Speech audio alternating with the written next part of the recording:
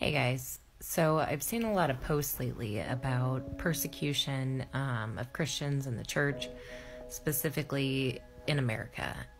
Did you know that in other countries right now, there are people in prison for their beliefs? There are people that are being slaughtered, executed, told to deny Jesus, and if they don't, they kill them in front of their whole family, and one by one. Like, there are people that are teaching their children, like, hey, no matter how much they torture or kill mom and dad, you don't deny Jesus.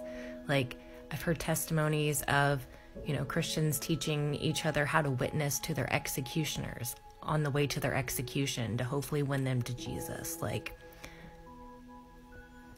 And it blows my mind that, we get so worked up over some mean comments. Like, Lord, forgive us if we're ever ungrateful, because if that's the worst we have to deal with, then I'd consider us pretty freaking blessed.